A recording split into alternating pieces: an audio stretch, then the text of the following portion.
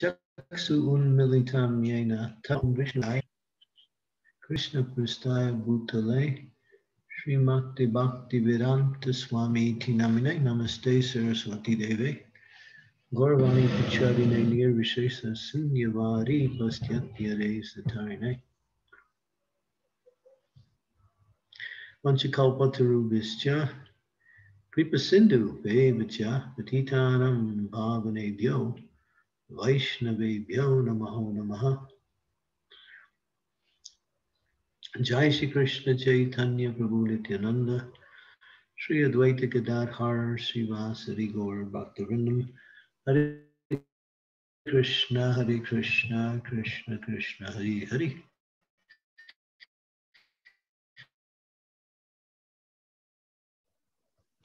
Hare Rama. Didn't really carefully plan anything, but I came up with some ideas that I would just like to present for maybe general discussion. I'll start by saying a phrase that is sometimes used to help us move in the right direction or move in a direction which is the right direction. And as they say, if you fail to plan, you plan to fail. If you fail to plan, you're planning to fail. By not planning, you are actually planning to fail.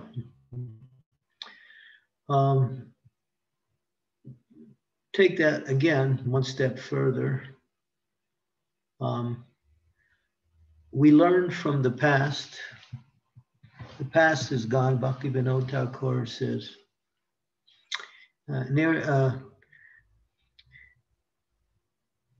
let's see, let the past that sleeps near the future dream at all, act in times with that are with thee, and progress she shall call. And he's basically saying the moment that we live in is the most important moment, because the present, it's always the present. The future and the past don't exist. The past, we call that something that was at one time the future, but now it's no longer. And the future is something that will become the present, but presently it is not, it is just an idea, or just a projection as of the linear nature of time. So looking at life, we have to see that every moment that we have is an opportunity to become Krishna conscious. The materialist, people in the material world, they have a tendency to lament about what happened in the past. In other words, they look back in the past, they feel bad. They lament. They think, well, I could have did this, I should have did this. If things were different, I would have did this. In other words, their mind spins around in the past, lamenting about what didn't happen or what did happen that they don't feel happy about. This is how the materialists usually see the past. They don't live in the present because they're not happy in their present situation, so they live in the future. They are planning to become happy in the future, so they make plans for the future. But their plan is not so much, it's not so much about the plan, it's about the idea of being happy by way of the plan that will come in the future. Because otherwise, people in the material world cannot live if they don't have this hope that the future will be better than the past and the present. Otherwise, they become negative, suicidal, what we say, so introverted they can't function in a very proper way in any environment. This is where the materialistic people look. They simply dream about the future, always dreaming that life will be better. Devotees are more realistic. How does prophecy work? You know, we have a thing called prophecy where there are people who are very foresighted and they can somewhat predict the future based on two things: what happened in the past and what is happening in the present. Sometimes they say the best prophet is a false prophet. Now that sounds quite contradictory. The best prophet is a false prophet. What does that mean? It means that by studying the present and carefully understanding the past, they can say that this will happen if we follow the same patterns that we are going in. But if you change, then what would have happened won't happen. So there's where the false prophet comes in. They give you a chance to see that in the direction you're going, it's going to be the same way. Sometimes devotees have that problem in life where they keep getting the same results from the activities they do. Why? Because they do the same activities. They're habituated to doing the same thing, and therefore they're hoping that the outcome will be different or better. But it doesn't work that way, because as long as you're doing the same thing, you're going to get generally the same result. That's how material energy works.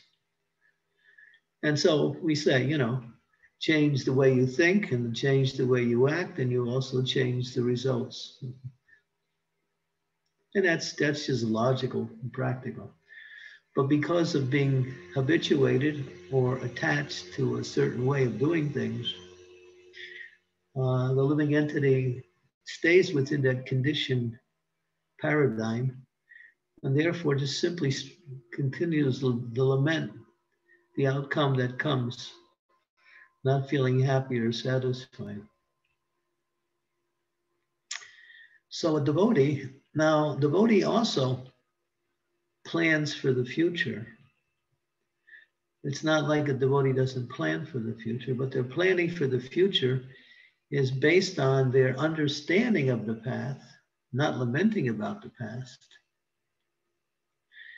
and seeing what is happening in the present, how to improve the quality of life at every moment, which will automatically, and I use that word very emphatically, automatically change what happens in the future. By carefully understanding how life went on in the past, we're talking about one's personal lifestyle, activities, experiences, lessons learned, lessons not learned, and presently analyzing the present situation. Where do I want to go? Which direction do I want to go in? Some people call it planning for the future. We use a different terminology. We say it is the intelligent way to increase the quality of life in such a way that we maximize the benefits of devotional service in such a way that we are no longer becoming a victim of the results, but the results actually become, you know, very pleasing to offer to Krishna and, of course, beneficial for us. So I'm heading towards a particular point that I want to emphasize, and this is a general point that has been emphasized previously in many lectures, and that is, what is the future of our movement as a society? And Srila Prabhupada kind of outlined that in many of his talks. And the future, basically, he said, was based on that the present material situation, and this was Prabhupada in the 1970s, will only deteriorate. Material energy will only deteriorate. In other words, life will become more and more difficult, living the way we're living. And gradually it will start to crack and fall apart in many places, where there will be more calamities, more wars, more sicknesses, more activities in the modes of passion and ignorance, and consequently, suffering will increase. This was Prabhupada's statement based, if you carefully listen to his lectures, and I say that carefully because he makes these points sometimes just as part of another subject that he's talking about, but he continually makes this point that this material energy in our present way of living in this civilization will not last. He said this whole civilization will collapse. And he said it over and over again, such powerful and very sweeping statements. He said, there'll be a day when thousands of people will be dying in the streets. You might even say we're seeing that now in some places in the world. Based on not simply his spiritual power, which is really the foundation by which he makes his statements, because Srila Prabhupada was not simply a person who was a great personality, he was also directly and completely in contact with Krishna continuously. So he's receiving knowledge directly from Krishna, not simply theoretical knowledge, but very direct understanding of how to spread Krishna consciousness with the understanding of what happened in the past, what is happening in the present, and where we as a society, or even where we as an individual within the society, should be going in the future. And basically, one of the things he kept saying over and over is that our present lifestyle will be threatened and challenged and ultimately forced to change. And what he means was the cities will fall apart. And he said that generally we will have to, in order to carry on our Krishna consciousness society, we will have to move to a more simpler lifestyle, which is indigenous towards the living entity's spiritual and material growth. A lifestyle that was more prominent maybe a couple hundred years ago, but not so much in the same design as we saw in the past, but a more modernized form of simplification, which still allows for many of the things we have today, but completely dependent or more dependent on Mother Earth and not dependent on, the grocery store down the street or the electrical company that keeps our home full of electricity, heat, and whatever else we supposedly require to live in the present age. So what Prabhupada wanted and very much said is that we have to plan to come up with these farm communities. Of course, what we have today is that around the world there are ISKCON communities that are developing in that direction. There are some very viable and very successfully moving in the right direction communities based on Srila Prabhupada's vision for a more simple, natural, healthy lifestyle, which means more dependence on nature in a direct way rather than a less direct way, which we live in now. being somewhat fed by the materialistic society for everything we need, food, you know, maintenance, clothes. And therefore, Prabhupada, in many lectures, he gave a very simple formula.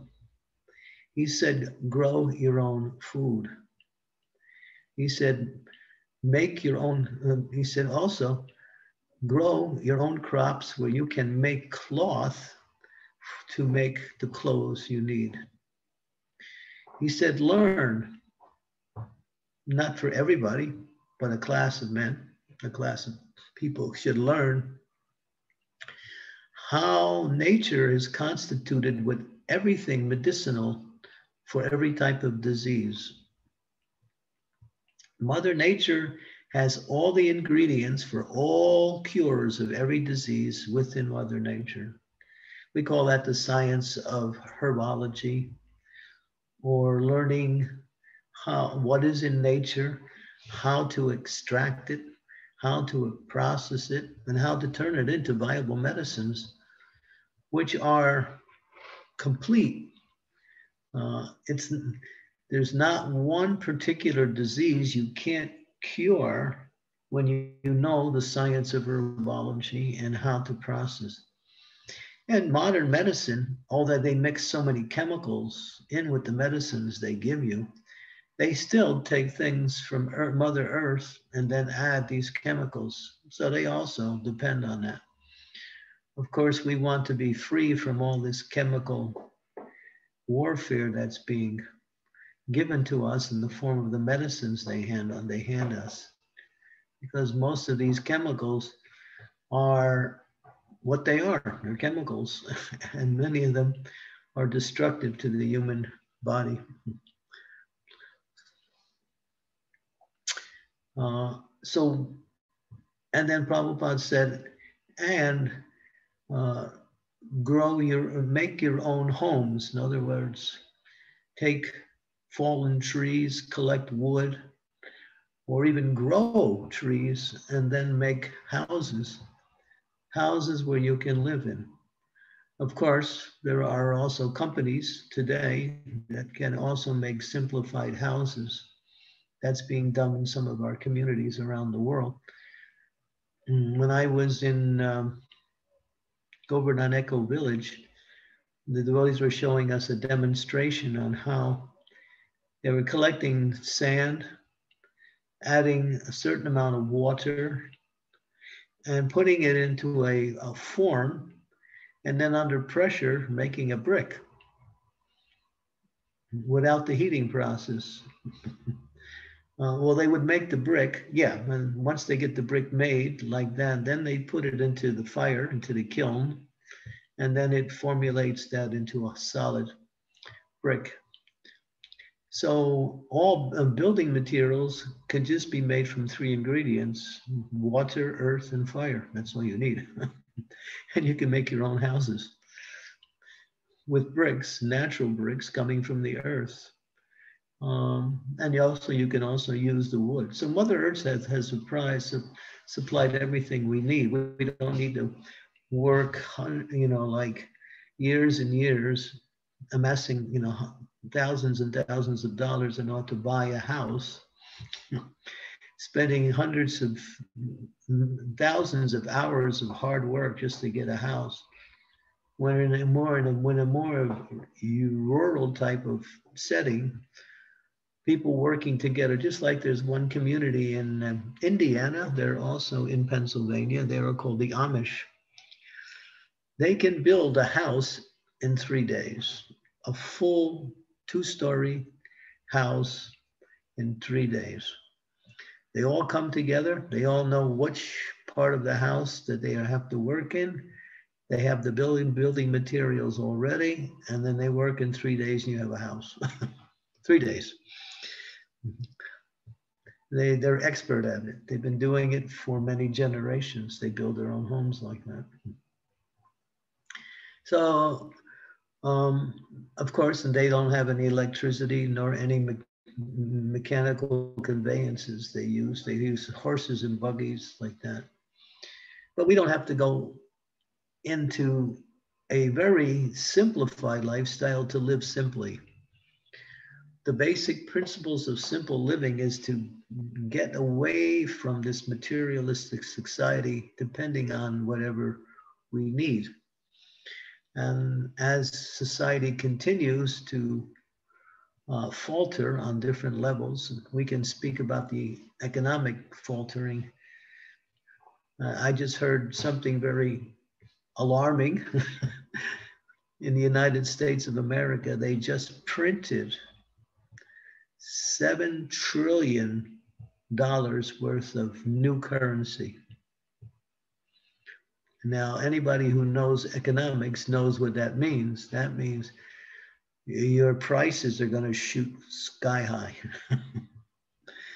As soon as they put bad money into circulation, inflation just soars. Then it's going to start to soar more and more. And it's already soaring. What was easily purchased for a few dollars one will need much more to do the same thing. So we're living in a very dysfunctional society. It looks like it's still going on, but it's crumbling in different ways. And Prabhupada's vision was not something that he said that, well, I think it's going to happen. No, he said, this will be the future. If we do not do that, we will be victimized and forced to suffer under the what is it called? The deterioration of the present materialistic society. So Prabhupada wanted these farm communities, knowing that this is where we can put our emphasis on. It doesn't mean that we close down our temples in the cities.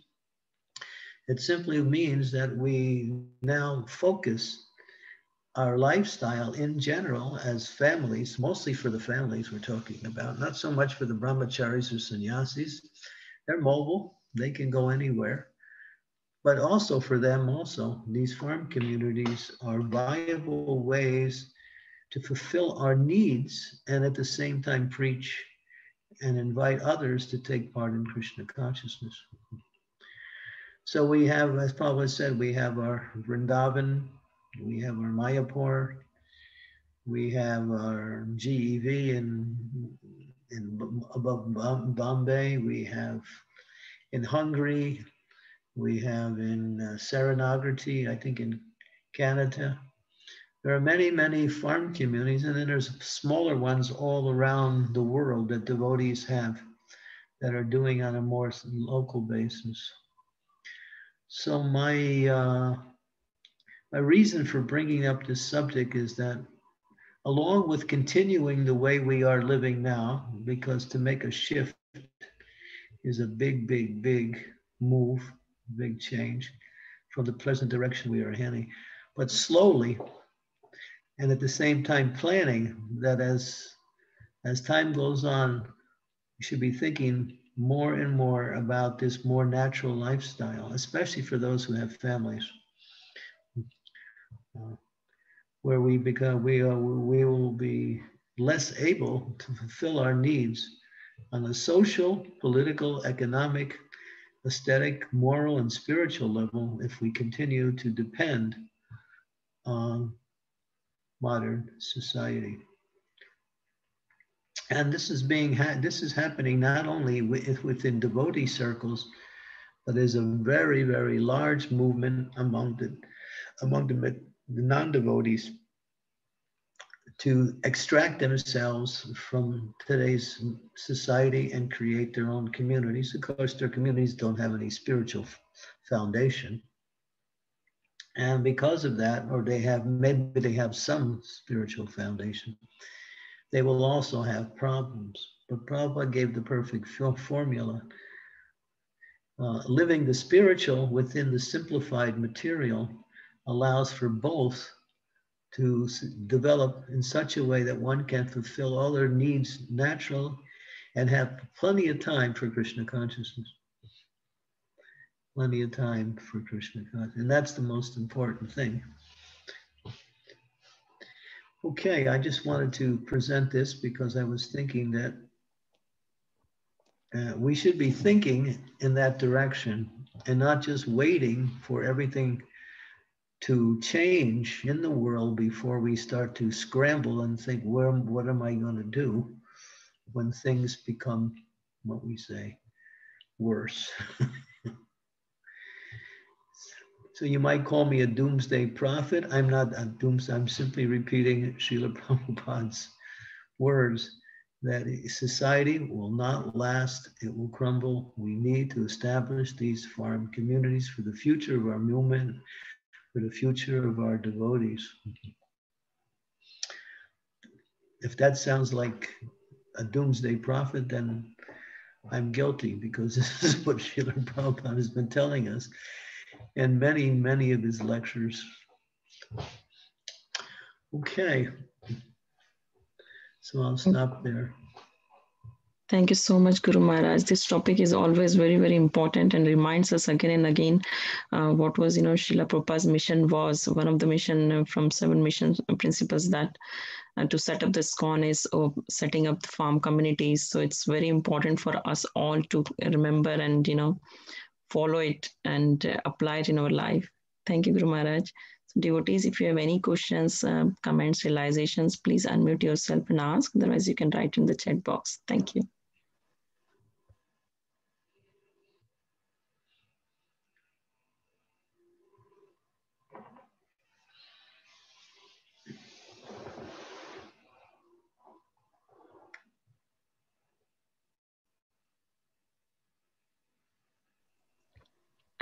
Guru Maharaj, I'm not sure. I'll ask my question maybe. That this is really always, it strike me that farm communities are very important for this modern age, and especially for devotees to, think forward. But I wonder if, if there is any support, any guidance, or any training has been given by GBC or anyone, because I feel like we are trying to do something like this in South London, but funding is always an issue. Then you'll have to be, near to the city to be able to, because kids are going to the school and things like that. And near to the city, the land is very expensive.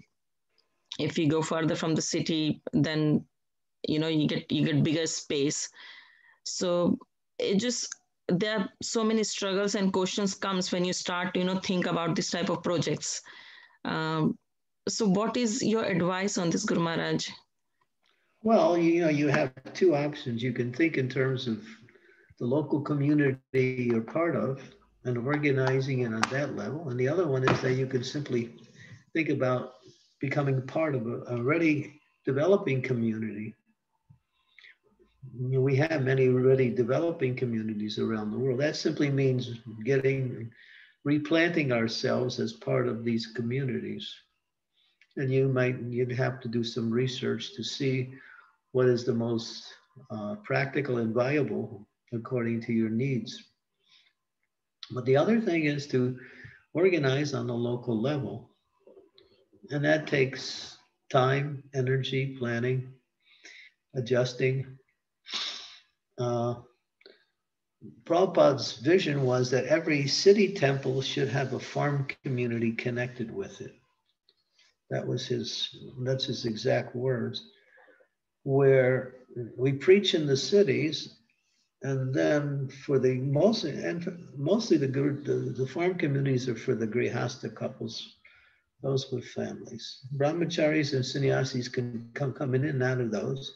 They can also spend time there, but mostly for families, for setting up our own schools, for training and educating children, which we're doing. We call them gurukuls around the world. Sometimes they're a part of the temple, sometimes they're separate. And most important thing is agriculture, like that. So that studying other communities, visiting other communities and seeing what they're doing, how they're doing it, seeing whether you can become a part of that community, or you can take from what they're doing and learn it and learn how to apply it and start communities in local areas like that. There's so much land, and much of it is available. Of course, now it's becoming more higher and higher priced. But you have wealth when you have two things: when you have livestock, animals, and when you have land. If you don't have land or any kind of livestock, you don't have any wealth at all, because this paper money is just what it is. It's paper. It's backed by the particular government that issues it. And you work, you get paid a piece of paper. And then the paper says it's good as long as the person behind the paper, or the government behind the paper, says it's good. They can change how much it's worth by changing the economy, or the economy changes accordingly. And if the whole thing collapses, if the banks collapse, you just like what happened in 2008 in the UK, how many banks collapsed and people lost millions of pounds. Same thing happened in India about 4 or 5 years ago, 2000, the end of 2016 and beginning of 2017, when Prime Minister Modi called back some of the money and reissued a whole different type of money. People who had that other currency was no longer any good anymore. He did that to stop the black marketing, which is a big part of today's modern society. People print money. Yeah. So this paper money has no real wealth attached to it. It's simply what it is. It's good as long as it's supported by the governments. So therefore, you really don't have any wealth. All you have is a promise that you have some future as long as the government works. But Prabhupada said real wealth is, precious metals and land. These are where you get wealth. How many people have precious metals? You have gold, if you have silver, if you have emeralds, if you have jewelry, don't sell it for paper money just to get some immediate cash. Keep it. It may be very valuable in the future. Yes. Okay. Yeah. No, that's a good point, Guru Maharaj. Thank you. That. Yeah, if you want to listen to an interesting talk by Srila Prabhupada, it's a morning walk conversation, December 31st, 1973 in Los Angeles. Okay. Yeah, December 31st, 1973, morning walk talk in Los Angeles. Prabhupada talks about the whole idea of modern currency. Now, this is interesting. Prabhupada is a powerful acharya. He's a purely spiritual person. He's talking so much about how to live, what's governments, so many things. Why? Because he's preparing us for the future. He knows that the future, the society, the way we live in, cannot last, because it's based on the modes of passion and ignorance. It's not based on the mode of goodness. Modus goodness can propagate itself. Passion and ignorance is selfish and destructive. And therefore, you're seeing that today. So Prabhupada's vision is these farm communities, and he gave the formula on how to begin, how to develop it, what is needed, like that. So it's not something he just said. He also filled it in with the ingredients that is needed in order for it to begin and develop. We have our Gita Nagari, and they're developing in that way. New Vrindavan, and has all the ingredients for a wonderful farm community. but they're not going in that direction, at least not fast enough anyway. And so we have many communities that have been developed over, so devotees can see. Do I want to stay in these cities and take a chance that everything will be all right? Do I want to expose my kids to these kinds of educations and these institutions that teach sense gratification as the goal of life?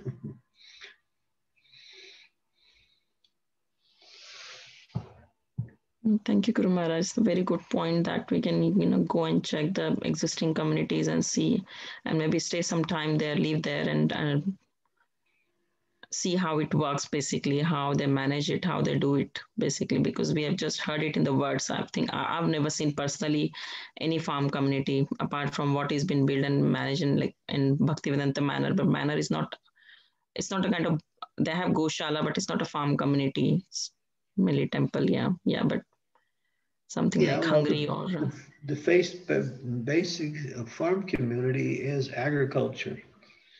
Cow protection follows agriculture. Agriculture is primary. Grow your own food.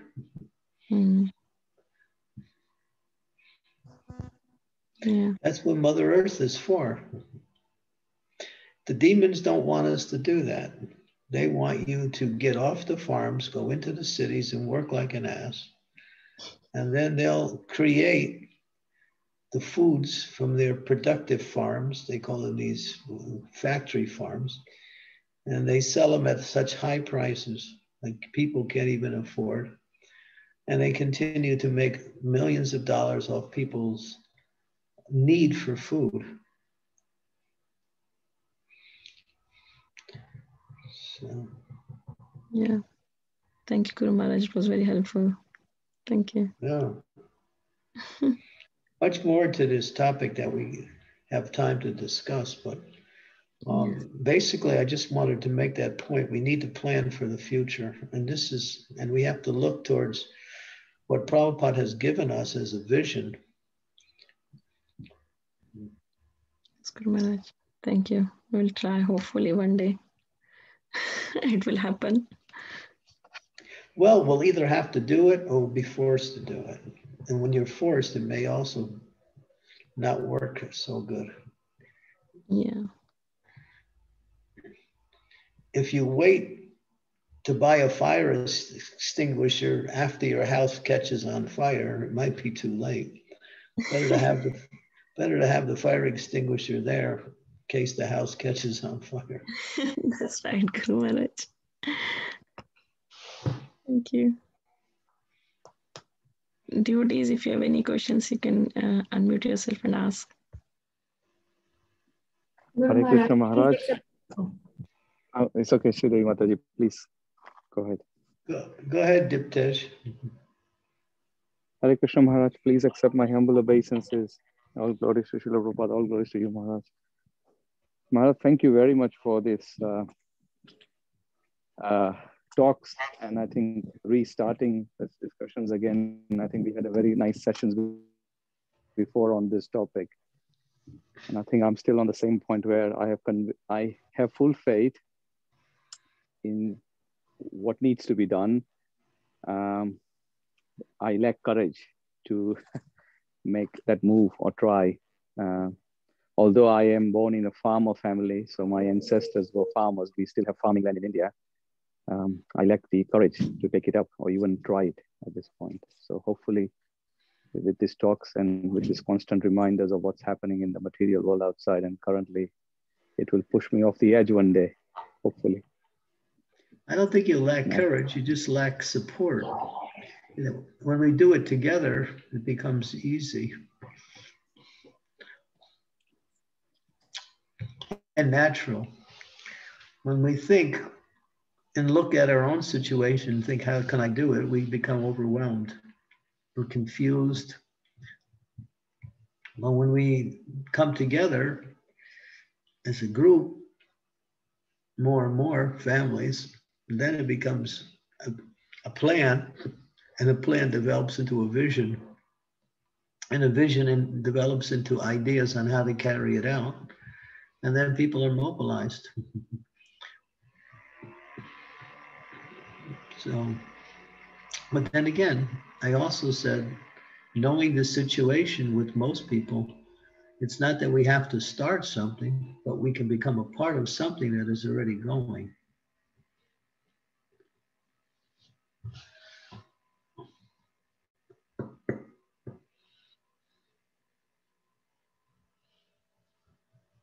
Yes, Maharaj, in the UK with Sitaram Prabhu, he's already expanding into some agricultural. So he's bought some more agricultural land and growing vegetables now. But that would help. At least that's the nearest farm project for us near the manor.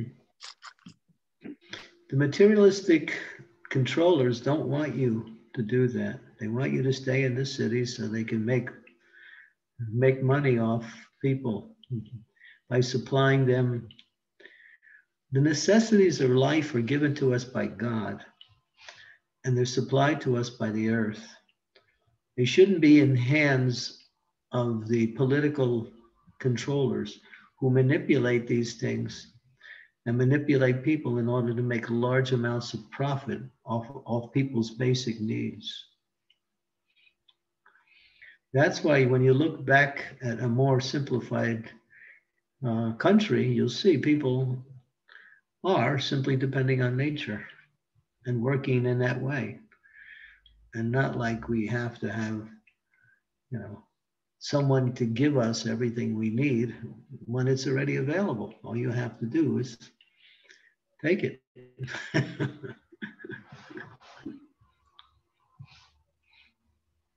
You see the point? They've put medicine and food into a business and are selling it back to you. When medicine and food is given to us by God through nature, it's already there. You can see how everything is being turned around simply for economic exploitation. That's all.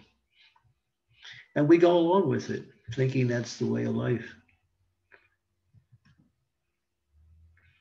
And for us, it might seem to be convenient, but how long will that convenience go? And what is the quality of the convenience that we have? We can see the air is polluted, the food is polluted, the water is polluted, people's minds are polluted. Everything is polluted nowadays. It's just because we don't live according to God's natural arrangement.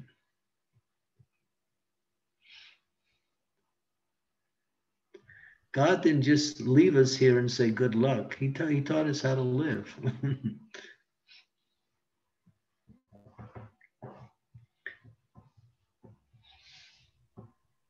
Yes, Maharaj, also I was thinking that a few days back that all the seeds of the company which is monopolizing on the seeds and the world's biggest collector or actually provider of seeds is Bayer.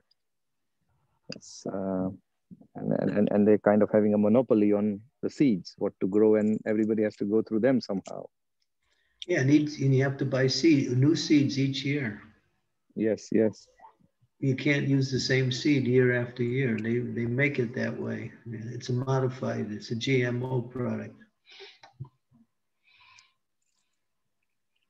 Yeah, that's part of the control program to control people's foods. You have to buy the ingredients for the food you need from the people who have usurped that same stuff and they're selling it back to you. That's all. In a perverted,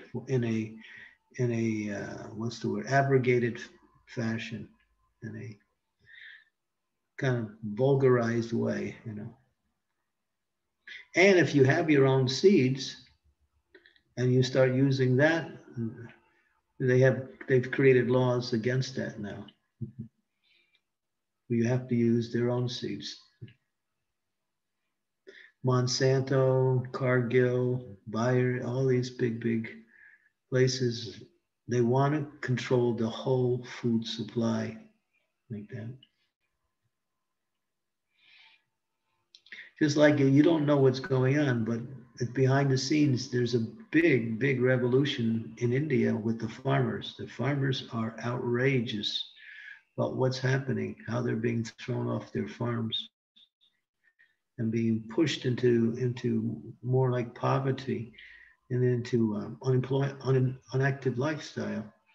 I've seen recent films where farmers are actually organizing in a mass way against all what's happening. They're trying to change India's entire culture around and make it a Western modernized culture, destroying the farms.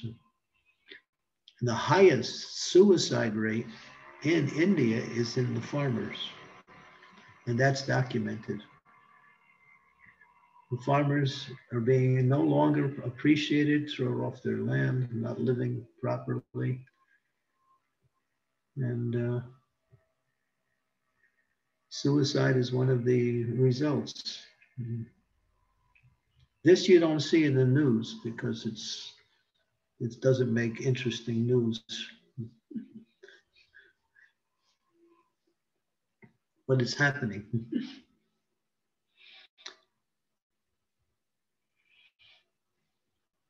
Yes, Maharaj, Yeah. thank you. So hopefully with some courage and support, we can make the move. So please give us your blessings, Maharaj. Yeah, the idea is to start planning now with ideas and discussions. When you start talking about it and getting ideas for it, then plans start to, materialize. But if you just let it go and just wait for things to change, they may change, but may not always be favorable.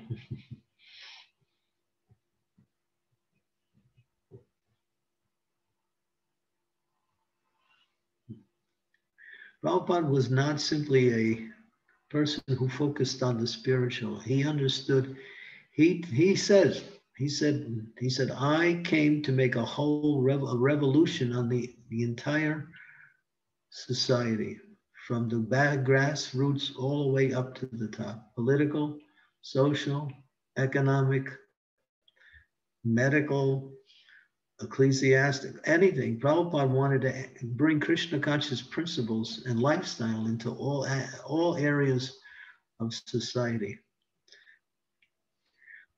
That was Prabhupada's vision. And he even said that himself. And he laid out all the plans too on how to do it. It's interesting. If you really study carefully Prabhupada's books and his lectures, you'll find the most amazing things that you're not aware of what Prabhupada said about how we must practice Krishna consciousness as time goes on and as the social and political fabric, economic fabric also of the societies become affected by change. Prabhupada hasn't been wrong yet. Nothing he said has been wrong. Some of it hasn't come because the time hasn't manifested yet, but he hasn't been wrong in anything he said so far. Prabhupada was he was a visionary, spiritual visionary.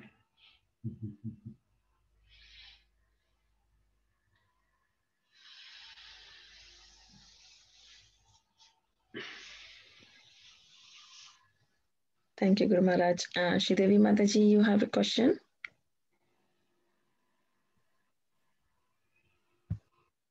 Thank you, Anjali. Dear Guru Maharaj, please accept my humble obeisances. All glories to Srila Prabhupada. All glories to your holiness. As Dipesh Prabhu said, thank you for again bringing up this very important topic.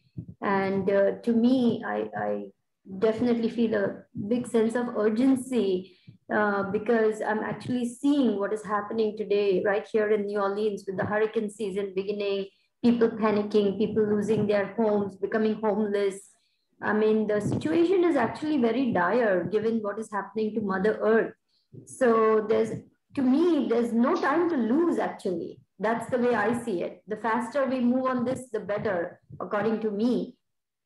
But at the same time, I understand that what will people in the cities do in the meantime? Can they encourage people to start having urban farms or some kind of growing their own flowers, fruits, something, some vegetables, something to breathe? We have to start it within an ISKCON society. This is where we started. They're doing whatever they're doing, and we can also be the model for something that they can learn from. But we can't even go into their society and expect to start something with them. We have to work within our own society.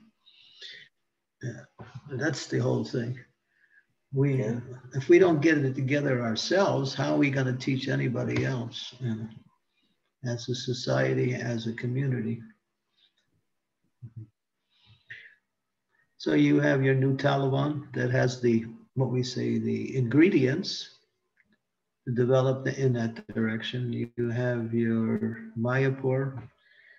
Now in Mayapur, there's a huge agricultural project that just recently started last year, where devotees are really seriously working to take care of all the food supplies on a local level now. So it's happening around the world. You just have to see whether you can be part of whatever is happening or start something with the devotees in the area you're in, either one.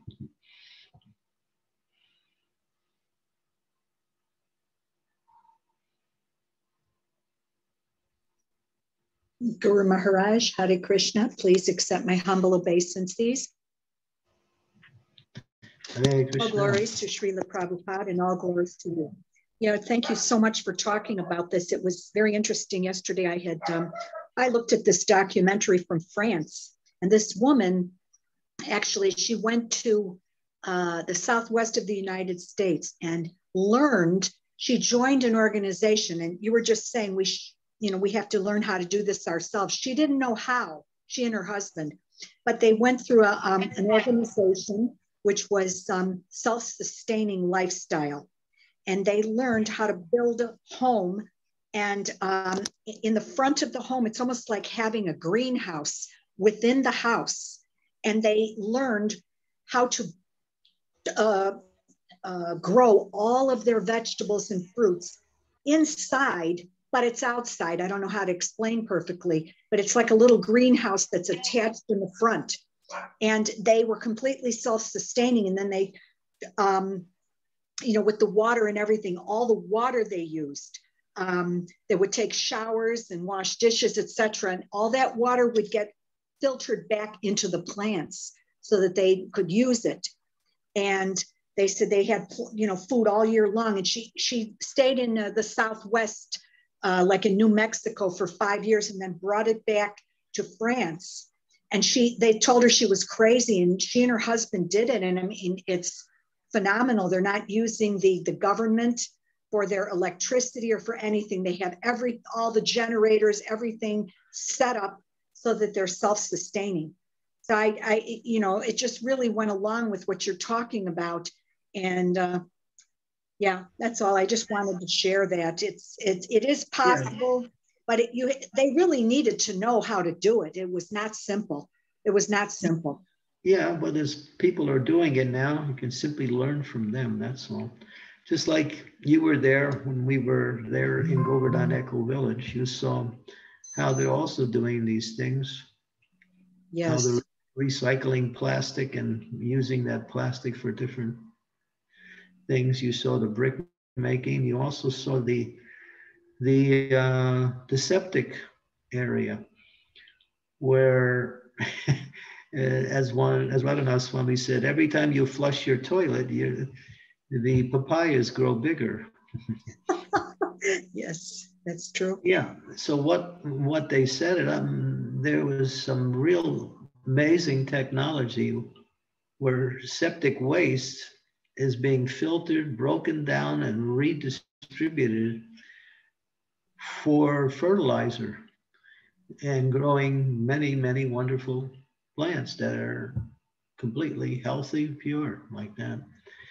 So the technology is there, it's being done.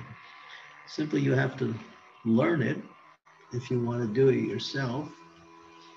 It's not like we have to invent something new. There's so many different types of self-sufficient communities that have many of the basic ingredients that are required for all areas that we need: food, clothing, shelter, sustainability, like that. And this is where the cows come in. The cows are also a big part of the economic stability of a community also, because they provide so much. So, do you suggest, Guru Maharaj, that we learn from some of these institutions so that we know how to do it and then bring it to the to ISKCON? it requires a few people to learn how to do it, but you need a community to do it in. That's all.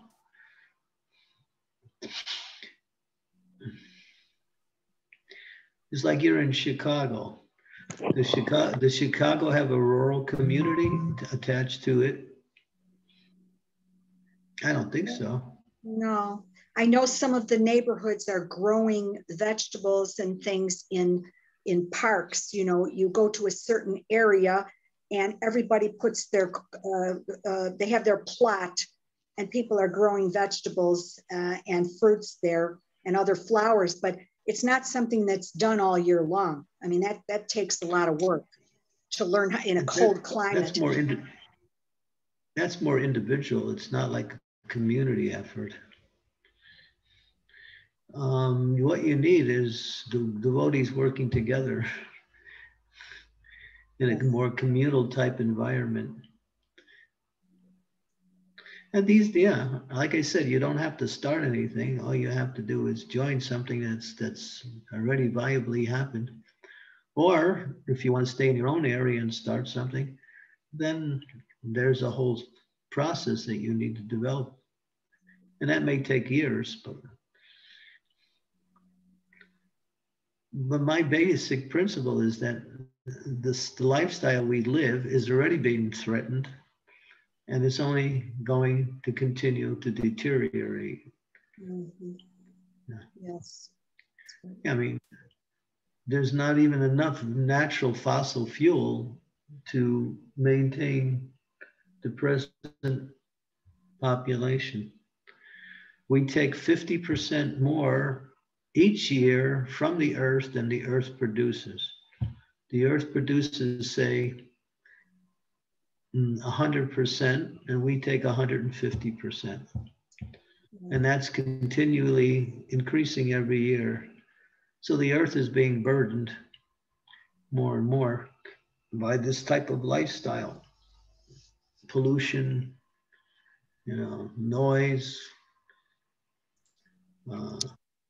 So we're living in pretty much a very artificial and very tenuous lifestyle. It could collapse at any time. It doesn't have any foundation.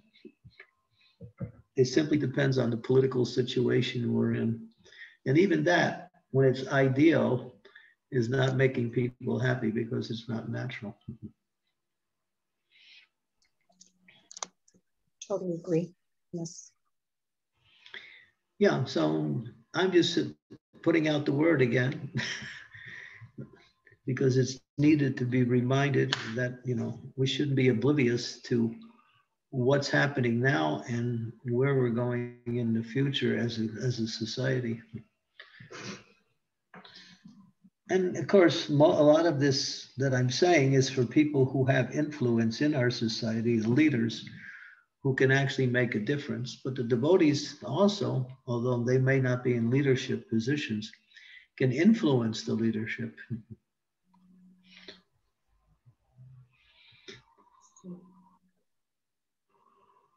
Thank you very much, Guru Maharaj. Yes. Hare Krishna. Hare Krishna.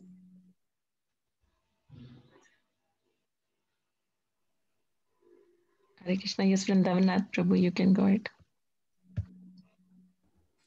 Thank you, Mataji. Hare Krishna, Guru Maharaj, please accept my humble obeisances. All glories to Srila Prabhupada. All glories to you, Guru Maharaj. Maharaj, thank you for this really, really important and critical topic. It needs really a revolutionized, in my view, and transformative approach, like setting up self-sustaining community using natural resources, including full farm community, Gurukul, Goshala. It like needs properly planned and organized approach. So I have two questions, Guru Maharaj. Although you briefly touched upon, but I'm still, sorry, not very clear. So thought to just ask. You mentioned that it needs a collective approach because it's very difficult to do just at the individual level if it has to be done in the same location. Struggling to really decide how to bring various leaders and devotees together, because that's like, as you said, like it has to be done with some influence.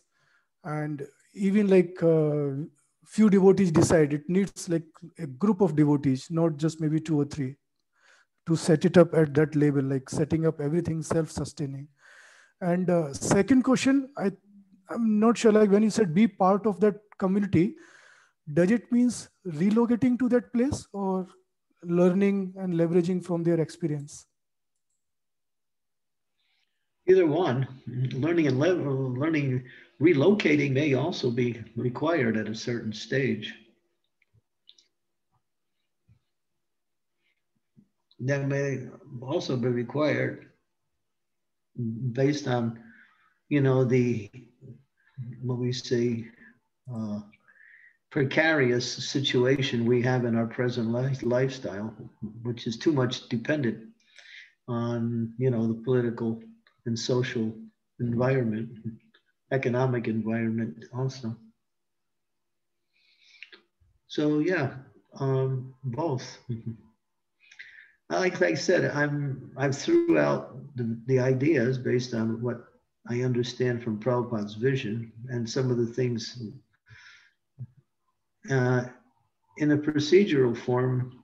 I gave 2 series of lectures over the last 2 years, and both of them are going to be printed into a book. We're still editing the talks to make it printable. The second one we did in the beginning of this month, I think. Was it April or May? I gave 4 talks on self-sufficiency. No, it was actually before that. I think it was in March. Yeah, that was in Guruma in March. Yeah. Yeah, and then I did one in May of 2020. The one in May of 2020 is almost fully edited, the 4 lectures, and then I did 4 more lectures, which somewhat pattern the one I did the previous year. So I want to put them into a more of a readable form where devotees can, again, get reminded of some of the ideas and the viability. To understand the viability of this lifestyle is a big part of moving in that direction.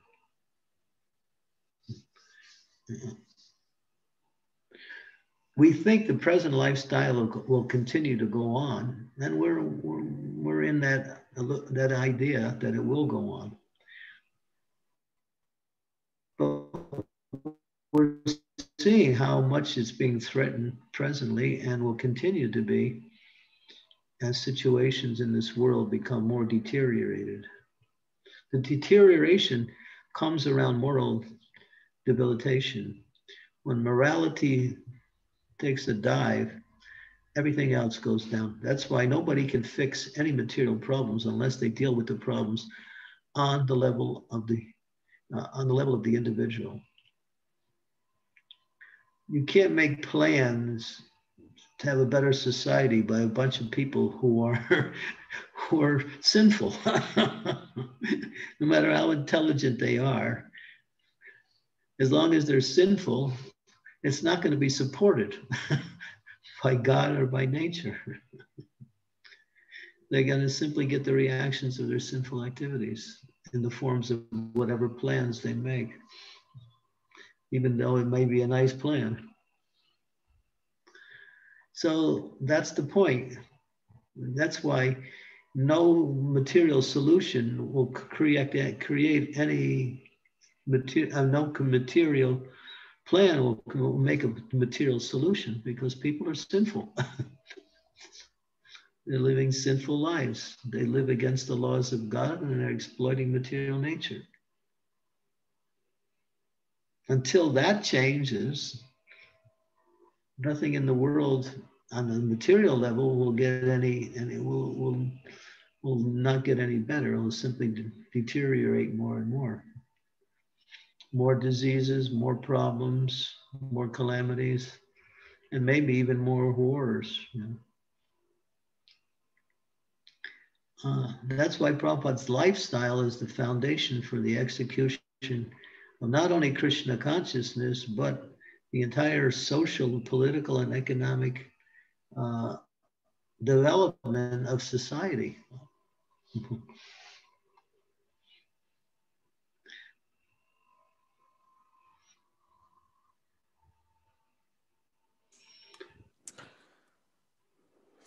So Guru Maharaj, like it's a very, very critical and very important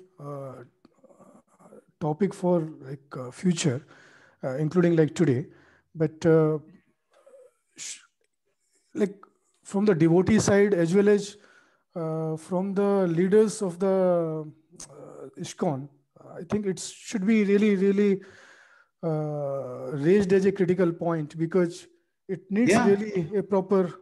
It needs to be raised, you know, and of course, even within our society, the leaders who are raising the points to the society is saying, okay, what you say is good, go ahead and do it. So it's not like it's a uniformative type of plan where everyone in ISKCON is moving in that direction. No, it's not like that. There are a few leaders who are actually working in that area. And for them, because they have their support from their congregations, from their disciples, from the resources that they have gathered, they've come up with plans. Bhakti Charu Maharaj, that was doing something wonderful in Ujjain. He wanted to start something. He was actually started something in DeLon, Florida. That was where he was headed before he came down with the disease and got sick. He had the vision. He wanted to do it in Florida. And that community is still there. Of course, now he's no longer there to direct it, but his devotees are trying to work in that area. So he started something very serious. He was willing to risk his life to go to that community to get it moving. And that's what he did. He took a chance to travel to get there. Unfortunately, he got sick on the way. So yeah, you had Bhakti Charu, you had Radhanath Swami, who's doing an amazing project in just north of Bombay called Govardhan Eco Village, which has all the ingredients of self-sufficient and spiritual development side by side, developing both as a livable community and as a community that is sustainable by economic standards, by agricultural standards, So yeah, and inviting other people to take part of it from the outside, to see how it goes and learn from it. You have Shiva Ram Maharaj doing something in Hungary on the same level. So you have some leaders who have dedicated themselves, and you have other leaders who are doing so. You have Bhakti Raghava Swami in India, and with a few of his projects, he's 100% focused on what I said. He lives it 24/7. That's his whole focus, is to develop these farm communities, cow protection, agriculture, sustainability. He's in India and he's doing it there. He has a couple projects going with his men. So yeah, then you look around and you see some of the other leaders who have something going on these levels. And there's others who don't have anything going.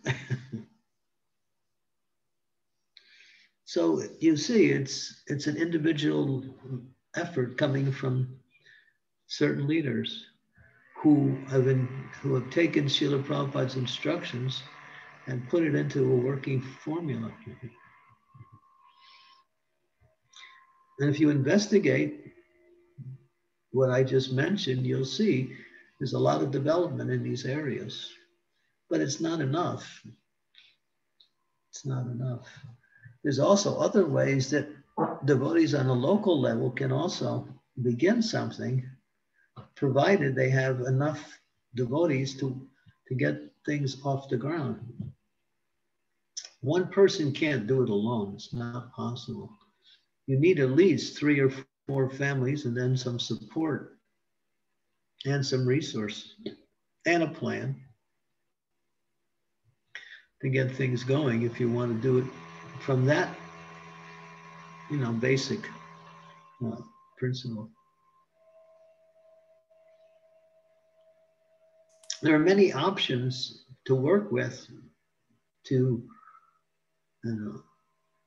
see where you can fit in or where you can actually develop something. You can explore those different options. The point of my lecture today is to remind everybody where we should be going. Because we have a tendency to forget and just fall back into our complacent lifestyle and think, oh, things will go on the way it is. And we may not even notice how things are deteriorating all around us constantly.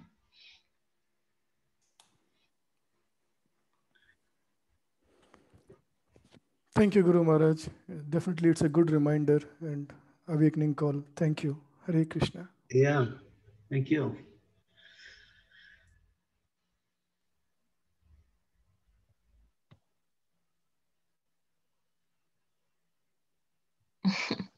So Sridevi Mataji has commented that like the frog in slowly boiling water.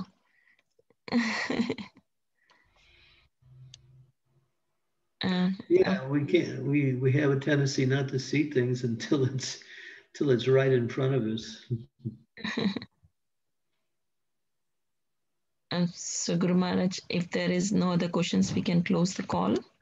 Okay, we can stop here and we'll see you all tomorrow, Tuesday. Thank you, Guru Maharaj. Thank you very much. Srila Prabhupada Ki Jai. Hare Krishna.